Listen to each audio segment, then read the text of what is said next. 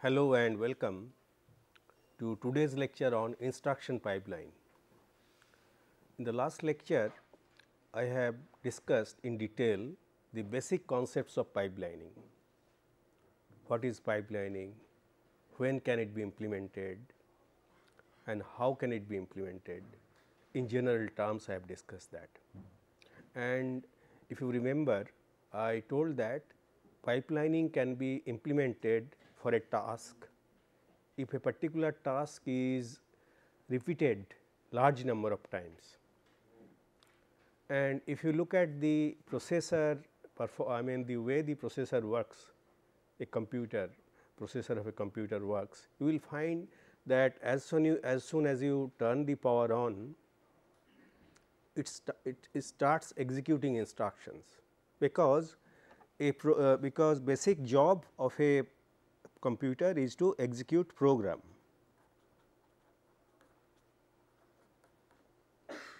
And program is nothing but a or say an ordered sequence of instructions.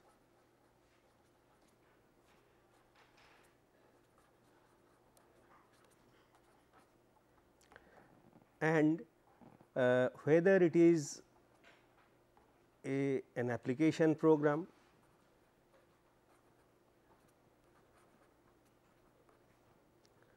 or a systems program,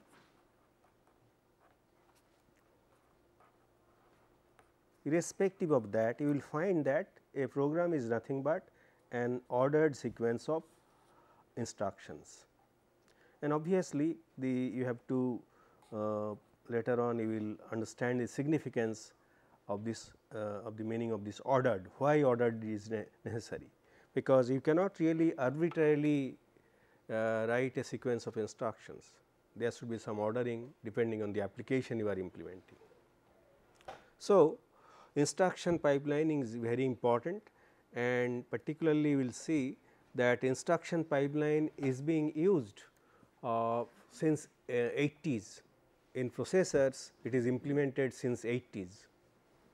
And here is the outline of today's lecture on instruction pipeline.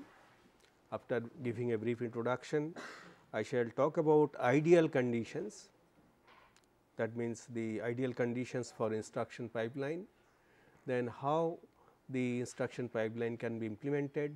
I shall discuss about CPI of a multi-cycle implementation, then pipeline registers, need for pipeline registers, then speed up achieved by using instruction pipelining, and of course, there is some limits on instruction pipelining, that also I shall discuss in this lecture.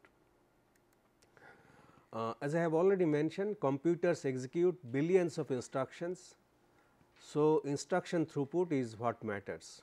To improve the performance of a processor, instruction throughput is very important. Throughput of a processor when for executing instructions is very important, and that is the reason why instruction pipelining has been used for a long time, and this is the first kind of parallelism that was incorporated in processors since 1980s.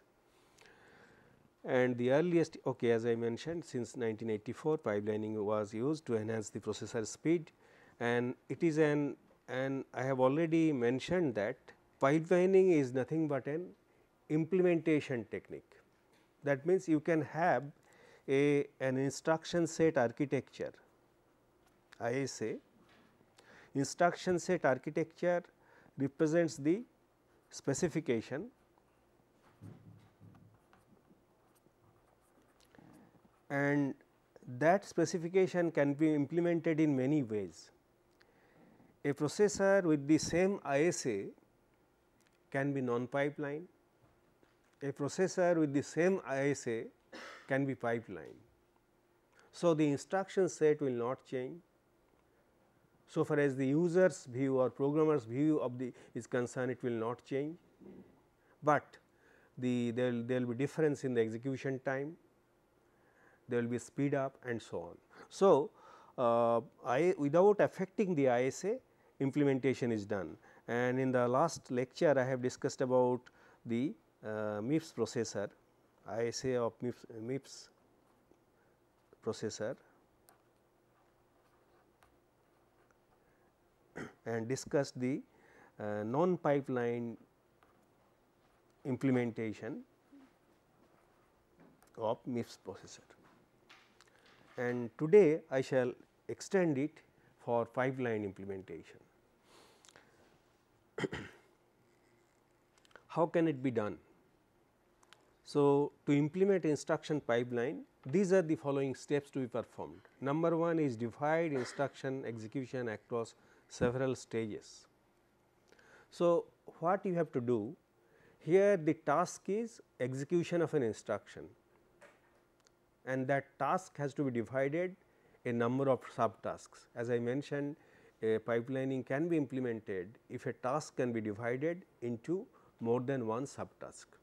So, the execution of the instruction should be divided into several subtasks. That is one very important requirement.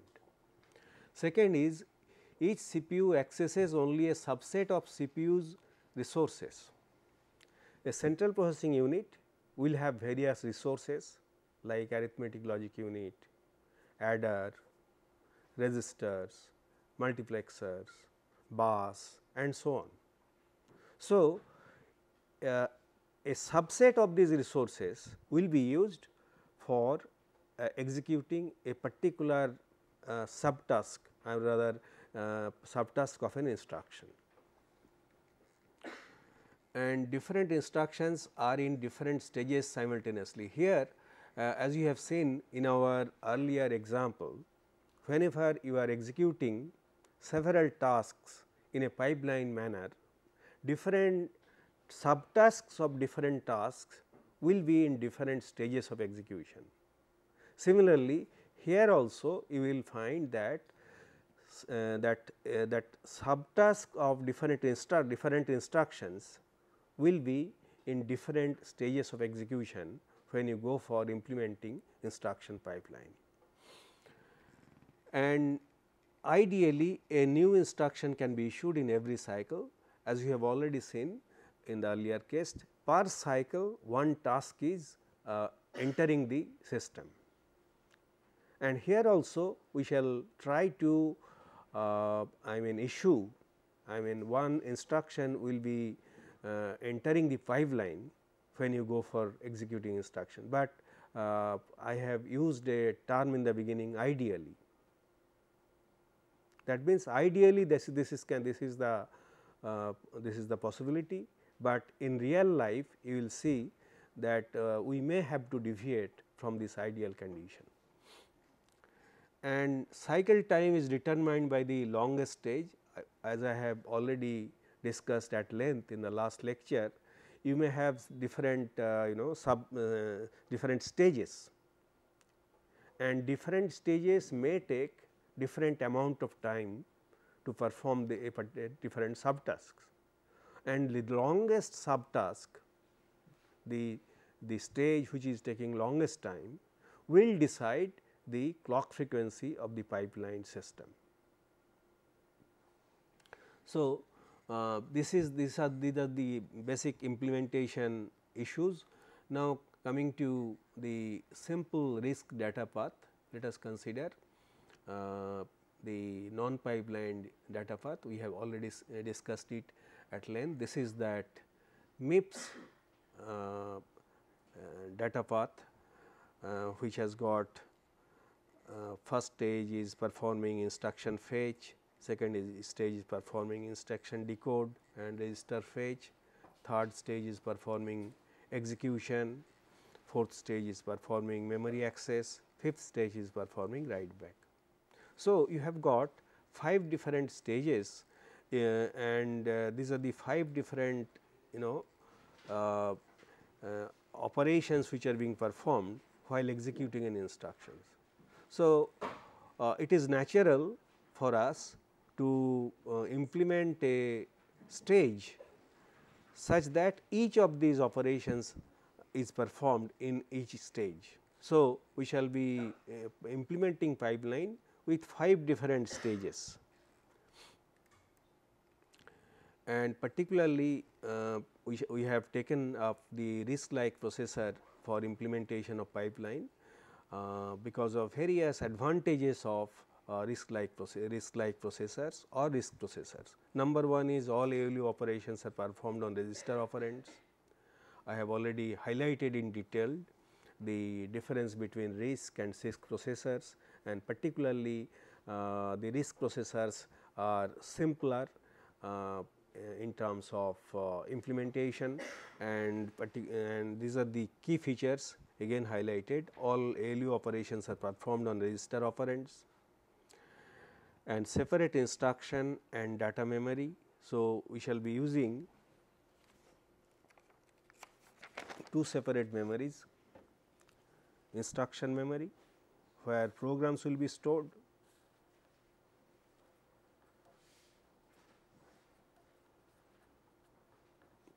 and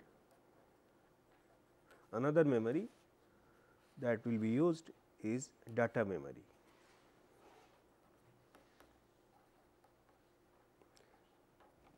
And later on we shall see use of these two memory systems in a single system will help in implementing pipelining. It will facilitate easy implementation of pipelining. Only instructions which access memory are load and store instruction. So, load and store instructions are the only instructions which will access memory, because we have seen that ALU operations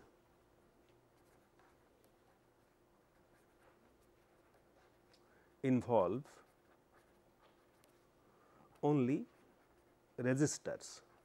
That means, operands will be taken from registers, results will be also stored in registers for all arithmetic and logical operations.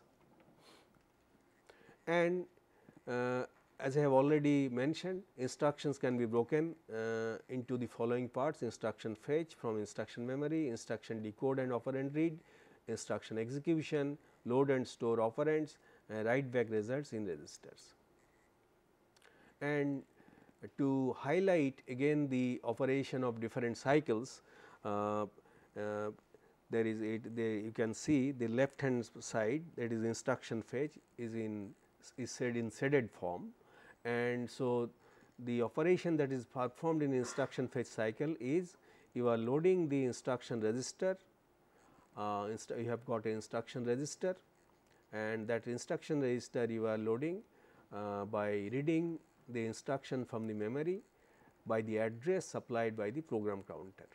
So, program counter is giving you the address, and that address is used to fetch the instruction from the memory, and that is being loaded in the instruction register. In addition to that, it is also performing the calculation of the next program counter value by adding 4 to the present value of the program counter. So, NPC is equal to PC plus 4, that operation is also performed in this instruction fetch stage, you can say. Then the next stage is your instruction decode. Instruction decode will take the input from this register instruction register, and it will apply that instruction register will provide input to the register file. So, you can see operand A will come from a particular register, and the field 6 to 10 will provide you the address of operand 1, and operand B will be taken from another register, and the field 15 to 16 will provide you the address of the register. So, these two are the operand addresses A and B, and that will be applied to the registers. And also in this particular stage you will calculate the immediate data, immediate that address value by adding the immediate 16-bit immediate data is available as part of this instruction, and this is sign extended to generate 32-bit data in this stage also. So, of course, it will depend what kind of instruction it is executing. So, If it is ALU operations, obviously this will not be required, but whenever load store instructions are performed, then this operation is required. However, the hardware is there for both I mean reading registers as well as for generating the immediate data, sign extension of the immediate data. So, this is the instruction decode. So, this can be the second stage of the pipeline in our pipeline implementation of the processor. Then the third stage will perform the execution. So, third in the execution cycle, depending on the instruction that is getting executed, it will perform different things. For example, one possibility is that ALU output will be equal to A, value of A that is being applied here, and the immediate data that is being applied here. So, these two will be added to generate an address. So, generate some result with the help of this third address. Actually, this will be needed for in load and store instructions, where the address is generated in this manner. Then it can perform different arithmetic and logical operations, and depending on that that type of instruction, ALU output will be equal to a function B. That means, depending on the operation to be performed, addition, subtraction, multiplication, then and or. So, the two operands are available here, and that operation is being performed bit by bit operation or addition or subtraction, whatever it may be, and result is produced here. Then ALU output is equal to A operation immediate. So, whenever you are performing using immediate mode of addressing, then it will perform this operation. A value of A will be applied to one arm of the ALU, another arm will be provided with this immediate data, and that those two will be added, and it will produce the result here. Rather not added, it can be any operation provided by the ALU control signals. Then the ALU output next one is your NPC plus immediate. So, sometimes it is used to generate the address. So, NPC which is applied here, with that immediate data will be added to generate a address, which has to be subsequently loaded in the program counter. So, this type of thing will be required in branch, jump, this type of instructions. So, and of course, this will be dependent on some condition. So, condition is decided here, that condition value 0 calculation is also done. That means, to whether the result is 0, that computation is done, and depending on that this multiplexer output is selected, whether it will go from this branch address or it will be taken from the PC plus 4. So, this is also done in stage 3. Then for load and store instructions, you will require the memory access. So, that is performed in that can be done in stage 4, where you will load that there is a register load memory data, which will be loaded by the value coming from the memory, and address will be provided by the ALU. So, ALU output is giving you the memory address, and that output is applied to the memory, and the data is being stored in this load memory address register. Or it can be memory ALU output. So, the value of B, I mean B will be loaded in the memory location. So, in this particular case, register file will provide you the data, and address is supplied by the ALU, and in that is your load instruction, where the data will be loaded into the memory. And these are the conditional cases. If condition, then ALU output is loaded into the program counter, ALU output is loaded into the program counter this way, else PC is equal to next PC. So, you can see these are the it will this stage 4 will perform all the memory operation needed for different types of instructions, and lastly that last stage is the write back stage. In the write back cycle, the particular register has to be loaded. Write back means you are essentially writing back the result into the register. So, the multiplexer output is providing you the value to be stored, and it will go to the register, the address will be supplied by the instruction itself. So, the in the that is the field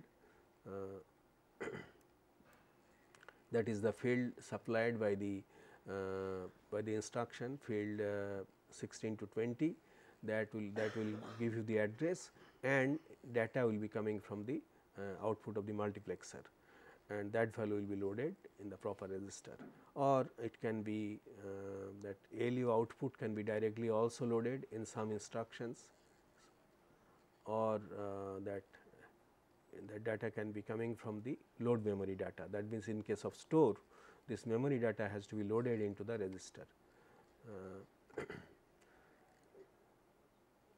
So, sorry, that is your load. The other one was store. Storing means you are storing the value from the register into the memory, that is store, and whenever you are loading it from the memory to the register, it is load. Okay. So, load and store, in all these cases this write back operation is required. So, you can see we have divided the ALU operation in 5 stages, identified the functions to be performed by different stages, and also we have identified the necessary hardware resources that you require for different stages. So, in this way you can form the different stages and implement the pipeline system. Now, before we go for this pipeline implementation, let us see some kind of comparison of this. I mean, before we can implement pipelining and compare it with the existing multi-cycle implementation, let us see what is the value of CPI in multi-cycle implementation, and also later on we shall see what is the value of CPI in case of pipeline implementation. As you can see here, as you know, we have got different types of operations like data manipulation,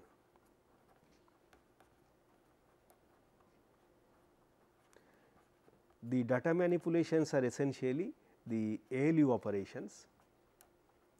In our pipeline, in this particular case, if we go for multi-cycle implementation, that is mean one cycle for this, one cycle for this, one cycle for this, one cycle for this, and one cycle for this. How many cycles are needed to perform different arithmetic and logical operations? You can see all our arithmetic and logical operations involve only the registers,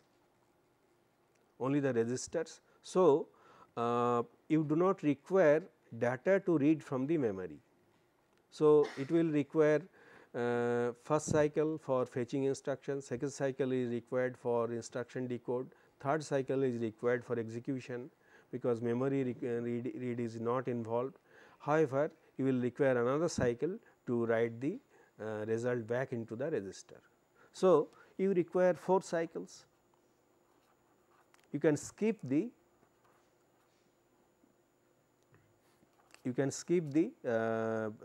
memory cycle. So, instead of 4 cycles you require 5 cycles, you require 4 cycles for all data manipulation. Now, what about the data transfer?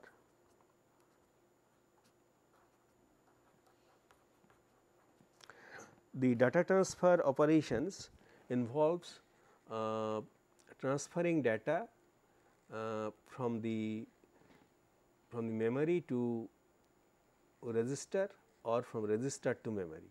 How many cycles it will involve? So, as you can see that from the whenever you are performing store, then you will require only 4 cycles, because the data will come from the register and address is generated in the third cycle. In the fourth cycle you can perform the writing operation. That means, your store will require 4 cycles.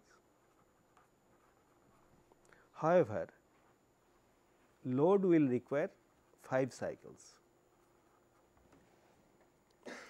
Why load will require 5 cycles? Because you can see here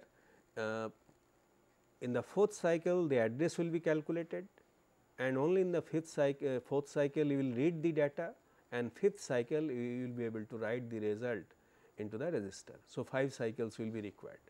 So, we find that if we go for multi-cycle implementation, then 4 or 5 cycles are required. Now comes the conditional instructions. There are conditional instructions.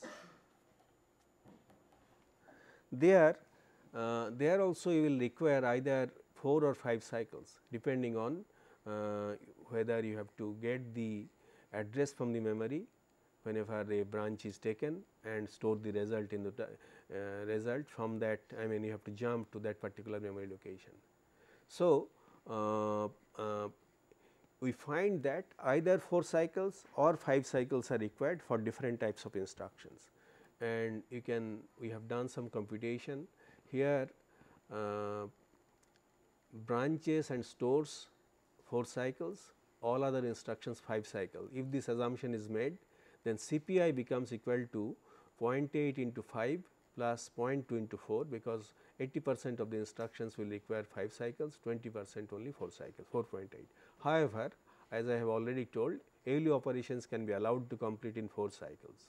In such a case, the breakup will be 40% of the instruction are ALU operations, 20% are branch and stores, and so you are left with 40% which will require 5 cycles. So, 0.4 into 5 and 0.6 into 4. So, that gives you a CPI of 4.4.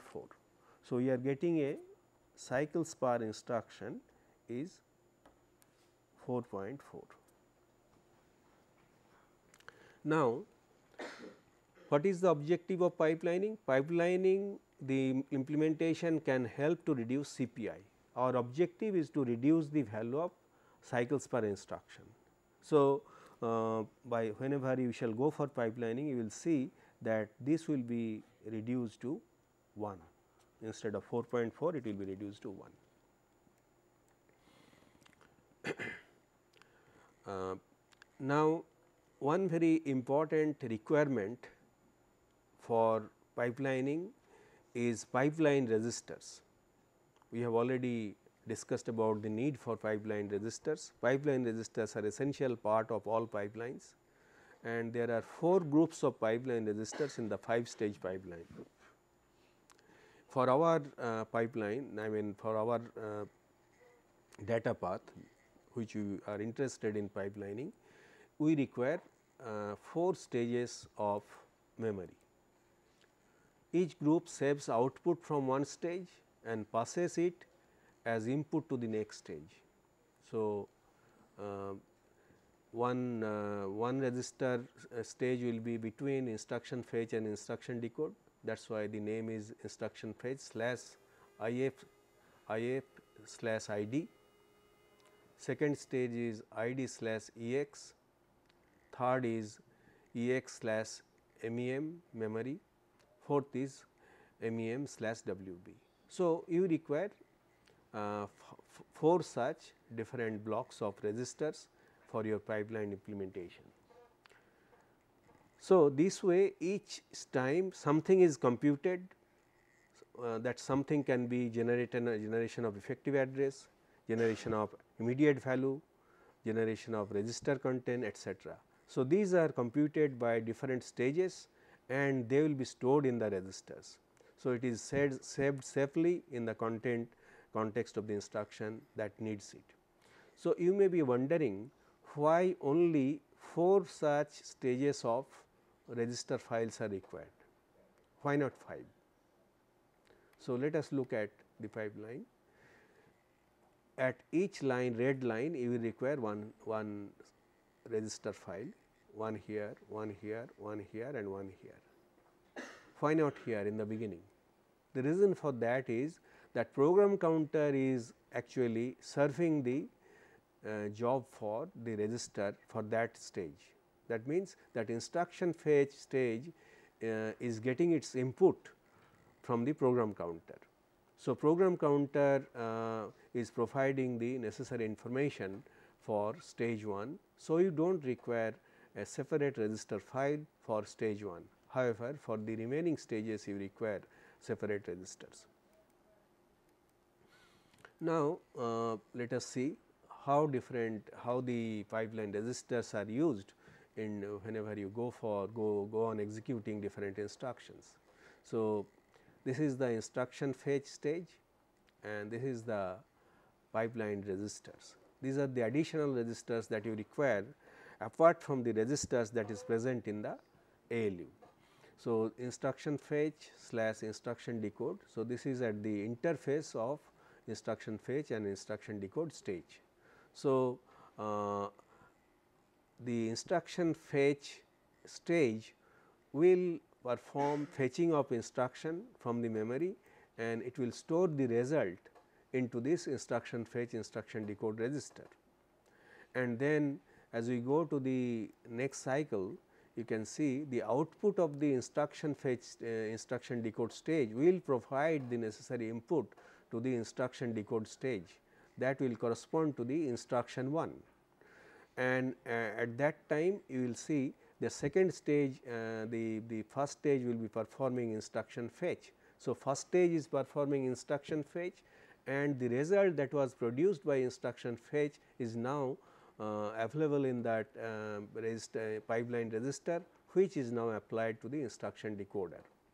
And in the next cycle what will happen, that instruction decode stage will perform necessary decoding and that instruction decode stage will put the result in that instruction decode instruction execution register, and similarly the instruction fetch register instruction fetch stage of the second instruction will go to the instruction fetch instruction decode register. If you go to the third cycle, we can see the output of the instruction fetch is going to the instruction decode for the second instruction. On the other hand, the output of the instruction fetch execution register pipeline register is applied to the execution for the that corresponds to the first instruction. So, you can see that that information about the different instructions are being stored in these pipeline registers and they are used properly for performing parallel operations.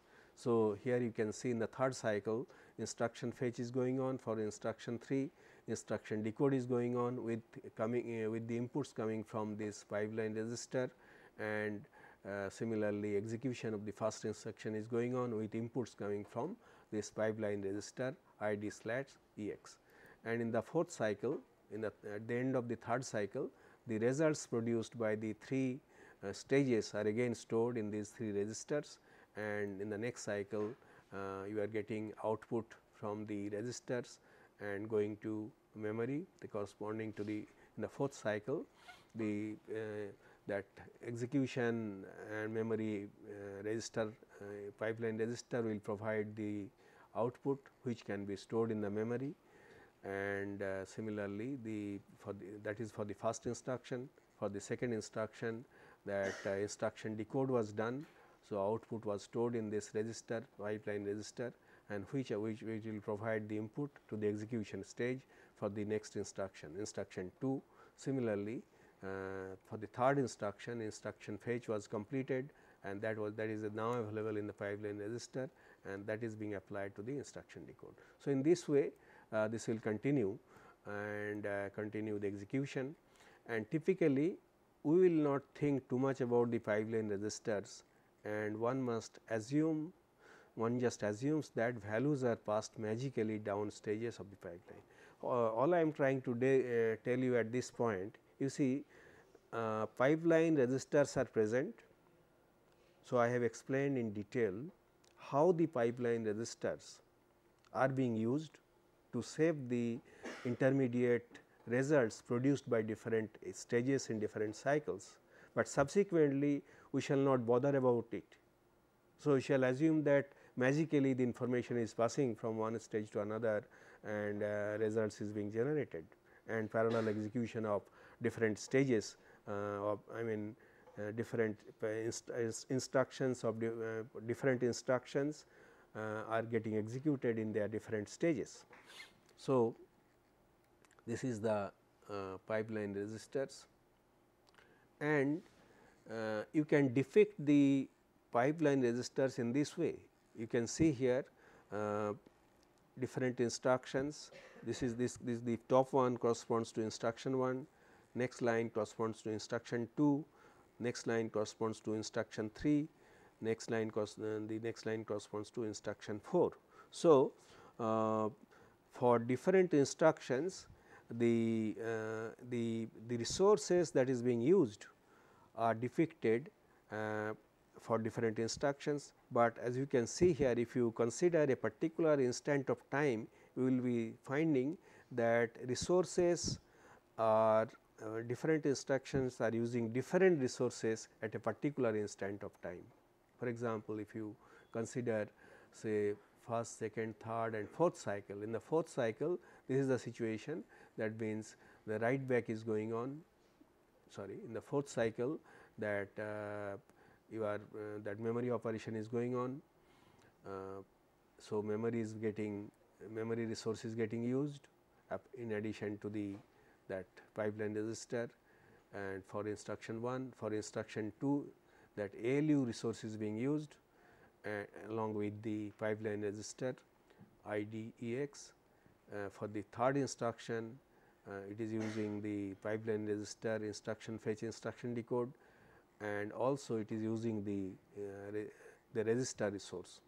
And so far as the fourth instruction is concerned, it is performing instruction fetch. So, instruction memory is being used. So, here you can see that instruction memory and data memory both are used, both these resources are used simultaneously by different instructions.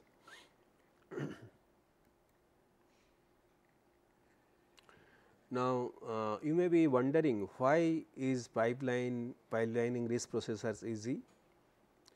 I have already explained that all operands are in registers, and if they are not in registers, then implementing pipeline will be difficult, because when executing instructions you have to fetch the operands from memory.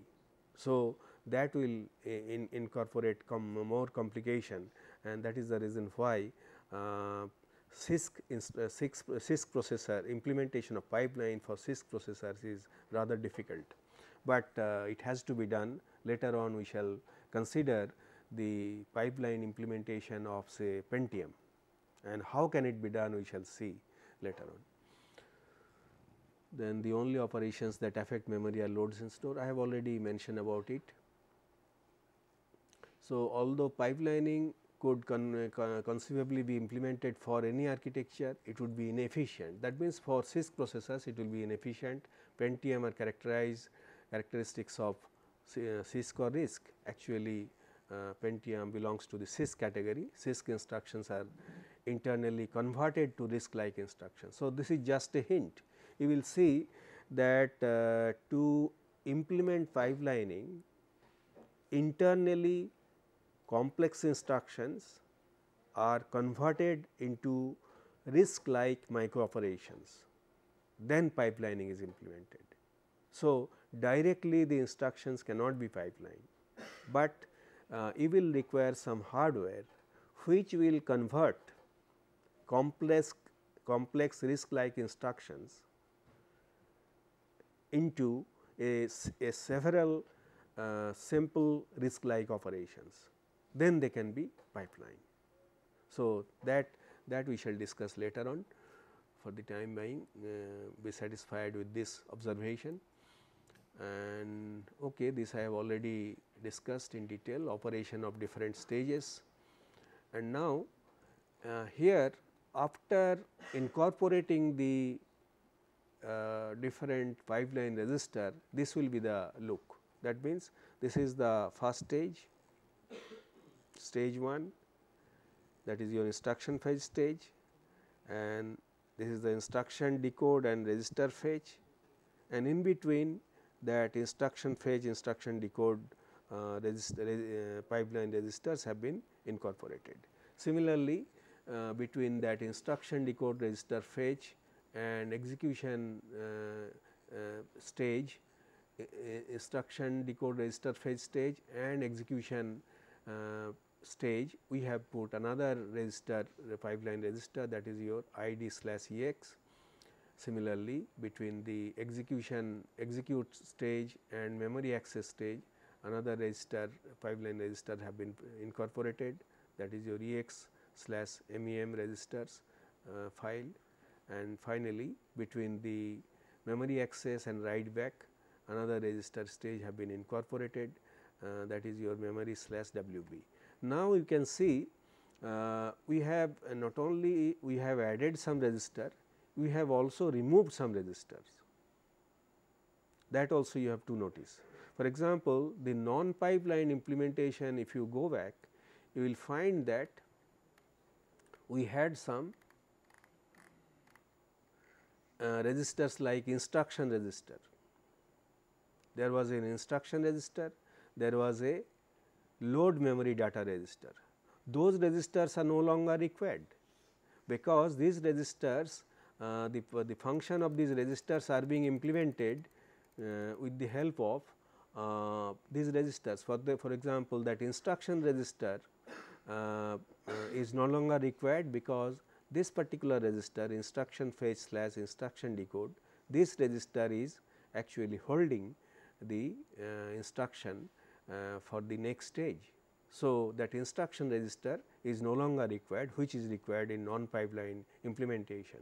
Similarly, at the end of this data memory, there was a load memory data register in the non-pipeline implementation, that is not required, because this particular register, pipeline register, memory / write back, MEM/WB, this particular pipeline register will hold the data coming out from the data memory, and that will provide it to the multiplexer for storing it in the register or in the subsequent cycle.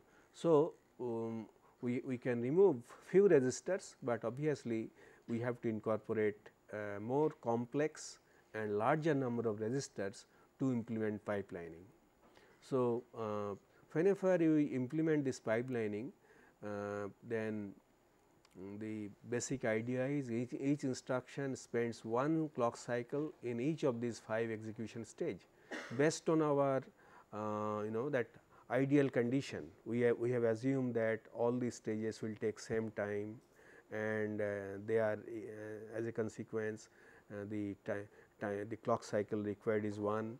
So, each instruction spends 1 clock cycle in each of the 5 execution stages, and during 1 clock cycle the pipeline can process 5 different instructions, which can be depicted in this manner as well.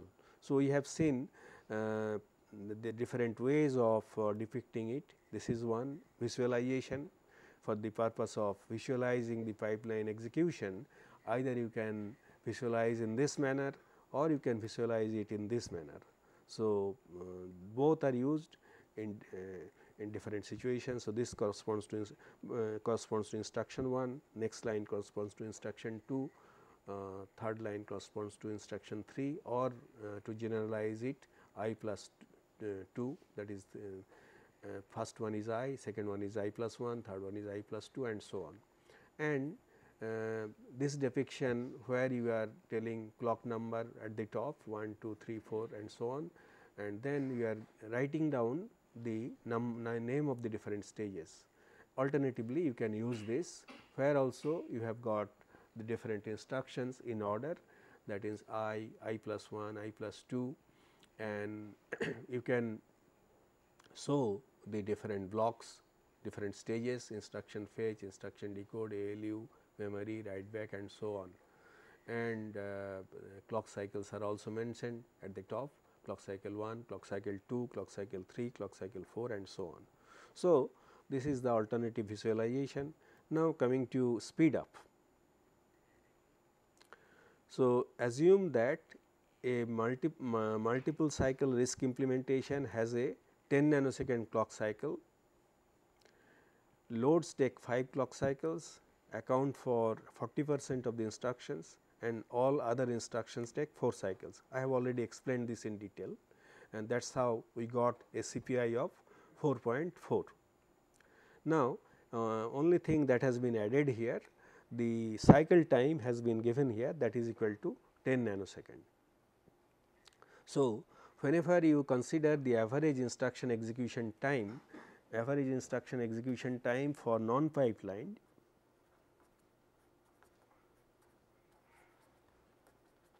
will be equal to non-pipelined execution time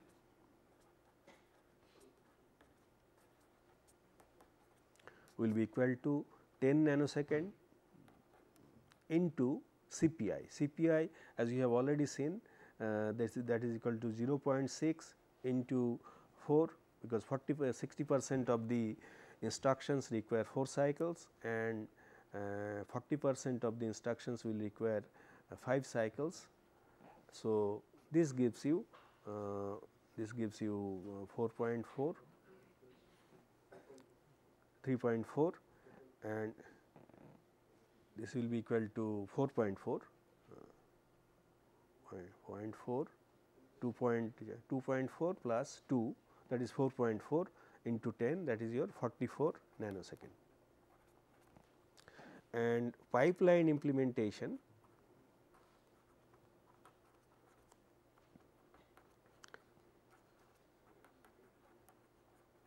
how much time it will take. So, here one assumption has been made in pipeline implementation, add 1 nanosecond to the clock cycle. Why you are adding 1 nanosecond to the clock cycle? Because you have to take into account the delay of the pipeline resistors.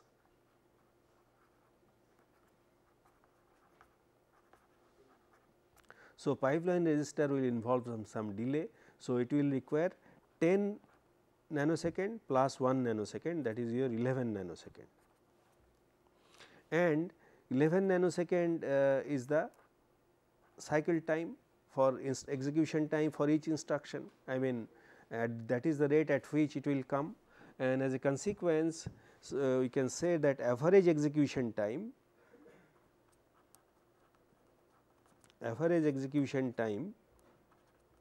in case of pipeline implementation is 11 nanosecond. So, therefore, speed up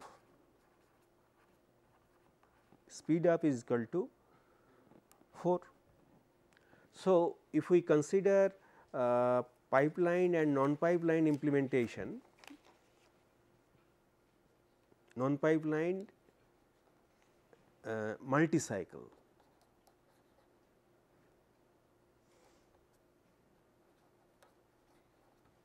Now, instead of multi-cycle, if it is if we consider single cycle, in that case what is the speed up? So, for single cycle,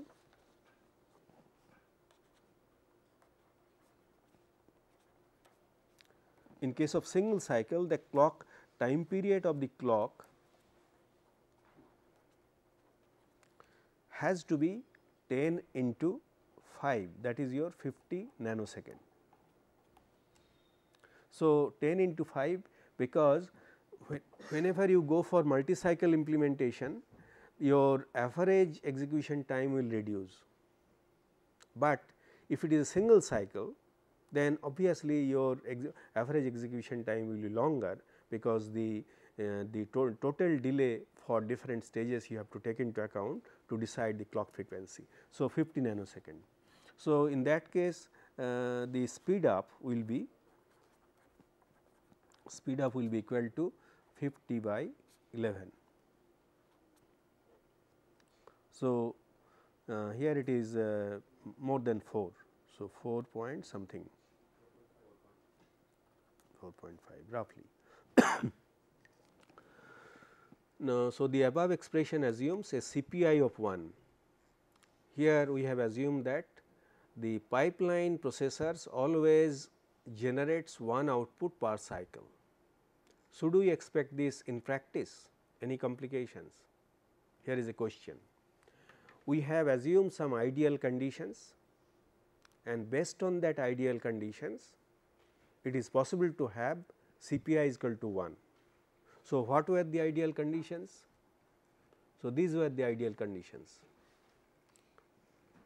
We assume that all the instructions are divided in independent parts, each taking a nearly equal time. Now, the question is, can instructions be divided into independent parts, each taking nearly equal time? That is not true, because the whenever you are performing read operation from register, it will take much shorter time compared to reading data from memory. Similarly,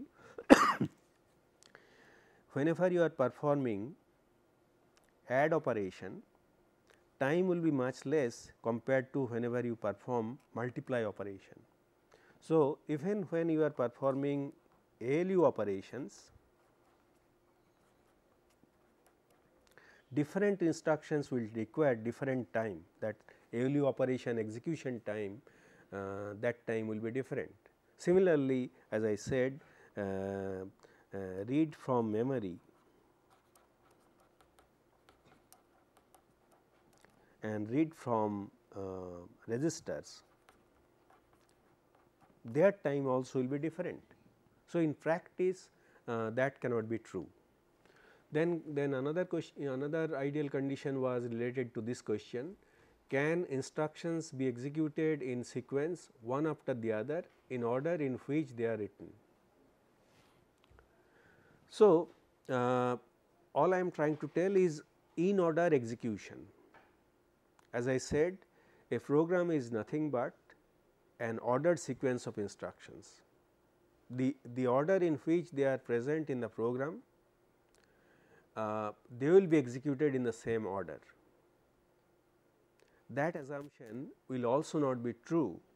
Later on we will see that we shall go for some specialized some processors where there will be some kind of predictions or speculations, where to improve the performance of the processor, you have to allow out of order execution.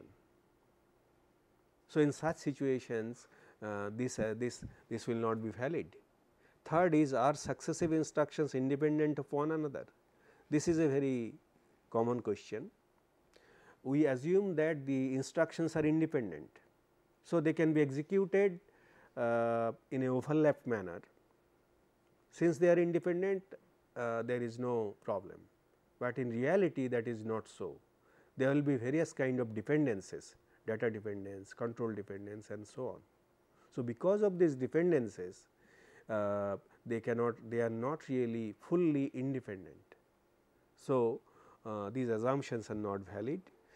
Last but not the least, is there no resource constraint? That means, we assume that there is no resource constraint, unlimited resources are available, but in practice it is necessary to impose some restriction on resources to reduce the cost of implementation. So, the resources are to be optimally used, and whenever we are not, when these ideal conditions are not satisfied, then your pipelining we shall not get CPI of 1, that CPI of 1, because we have to add some bubble, or some additional time will be required, some time will be wasted, some clock cycles will be wasted, and we shall deviate from this CPI of 1. So, our objective is to get CPI of 1, but because of these problems we shall not get CPI of 1. Okay. Another last point that we would like to mention is limits on pipelining. We have seen the speed up is related to number of stages k.